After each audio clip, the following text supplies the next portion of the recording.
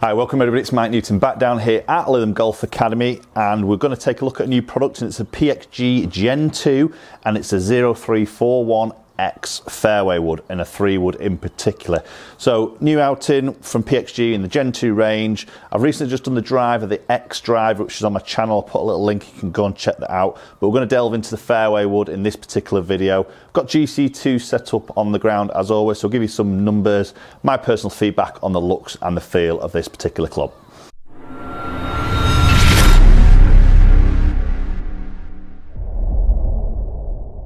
Okay, so Gen 2 fairway wood, and it's the X. So they only do one version, the fairway wood. We see the driver, they do an XF and then an X, so more forgiving, or extreme forgiveness as the XF stands for, against the X, which is really low spin. They only do one version in the fairway wood, which is an X, so very much a low spinning product. But we've got movable weights on the bottom, as we see in the drivers.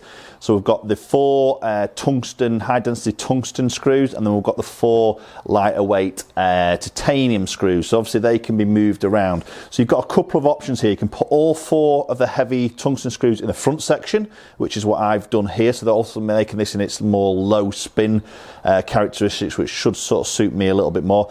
Or you could move those and put those in the heel and the toe. So basically pulling that weight further back, but also more into the corners of the club, which, as we know, helps to increase the MOI of the golf club. Ultimately, less twist on those missed hits. Ultimately, making it a little bit more forgiving. So let's get one cracked off to start with, and I've got myself obviously set up on the sim here with the GC quad, and just putting this down by the golf ball. First instinct, it's a lovely shape. It's very rounded. I like that little slight two-tone colour now, so we've got that sort of grey of what we see the carbon crown behind that front section, which I think looks really nice, and it's a lovely compact head. Let's give this first one a hit.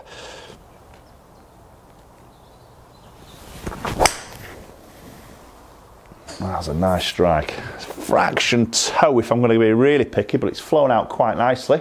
Fraction up that right hand side. Lovely.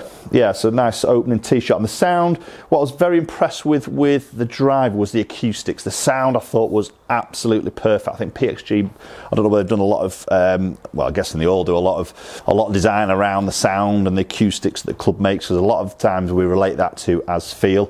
But again, this is a lovely sounding club as we strike it.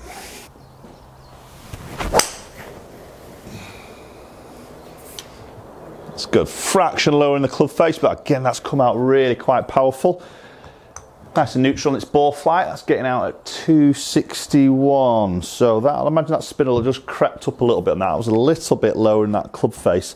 So as I say, this is Gen 2. We've still got adjustability in the hosel, so we can move loft up and down by up to 1.5, both up and down.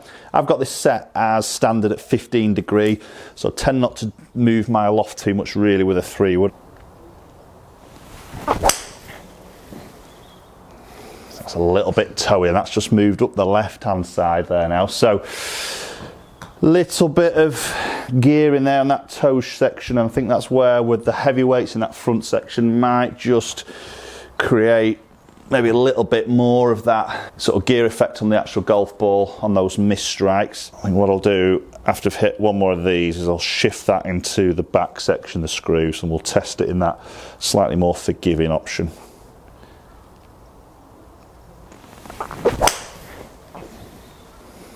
Again, just leaking up that right fraction. Get a little bit off that bottom. Okay, right, so like the look of it, like the acoustics of that particular club very much. I'm just going to move those tungsten weights now into the corners of the club and just see if that feels any different to me. I've just moved my strike a little bit on that batch of shots there, and you can see dispersion just open up a little bit of that right, a little bit of that left, but I feel quite a bit of twisting in the club as I miss that strike. And obviously I'm just missing this quite subtly, but it makes a big difference of what it does through the actual flight. So let's shift those weights in those slightly different positions and see if that changes my feel, but also maybe the consistency of that ball flight. Okay, so move those tungsten weights, 2 into that toe section, 2 into the heel section. Obviously the titanium weights are now all in that furthest 4 slots of the sole. So theory is pulling that weight back, but also into heel and toe, helps to sort of stabilise the head a little bit more on those off-centre hits. So it'll be interesting to see how this sort of feels, you know, as maybe if I move my strike a little bit. So let's get this first one hit in this particular weight setting.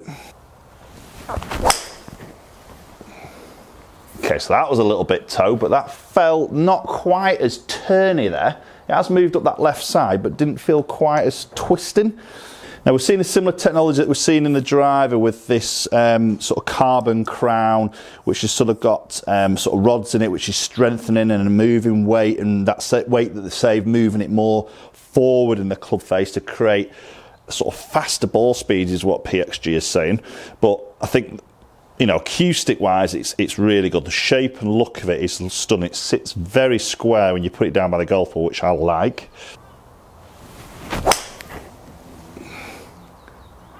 Yeah, again, that's a bit necky. I'm definitely using most of the club face on this particular club, but again, that didn't really feel as sort of gear enough. Sometimes when you hit that necky one, you always see it just really peel off to the right. That didn't really go as aggressive on that ball flight. So maybe that a little bit of stabilising that head, you know, if you're just moving that strike a little bit.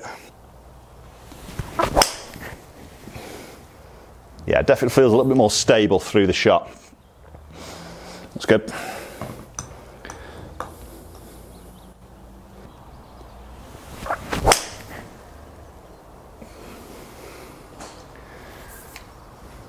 It's good, nice and neutral.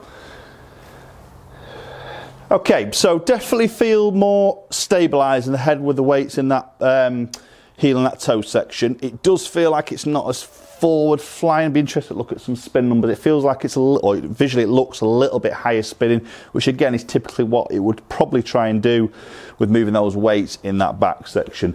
But let's look at some numbers a little bit more detail between the sort of weights forward and the weights back in the X fairway wood.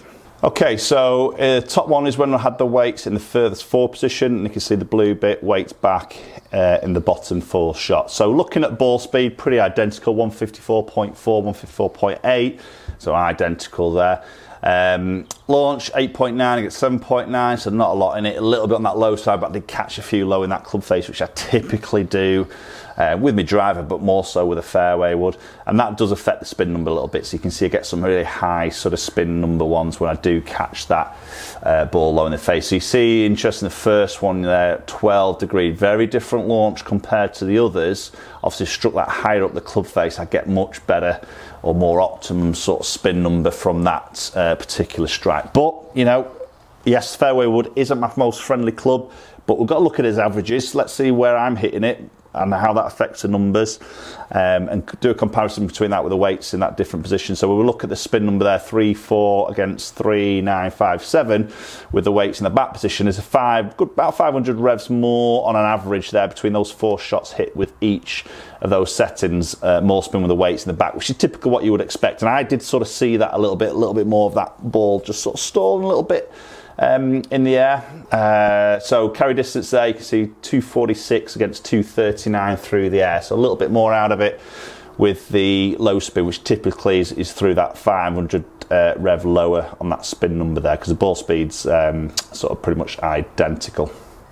Right, okay guys, so there we go. There's the PXG Gen2 0341X fairway wood. So these are available in a 2, a 3, a 5 and a 7 wood. So interesting, the 2 wood there, which is a 13 degree. Typically that sort of strong fairway wood, or possibly that driver replacement off the tee.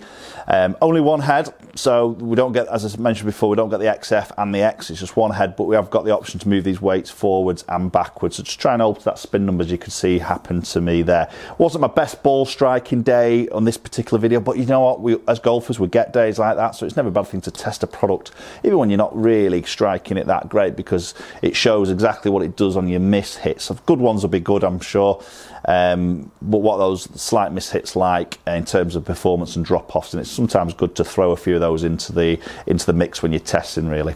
Okay, let me know your views on the new Gen 2 range from PXG. Obviously a different price point now, prices come down, which I think is pleasing a lot of golfers out there. Maybe bring it into a range that possibly is affordable. Don't get me wrong, it's still not cheap, but a little bit more maybe in the right sort of ballpark area.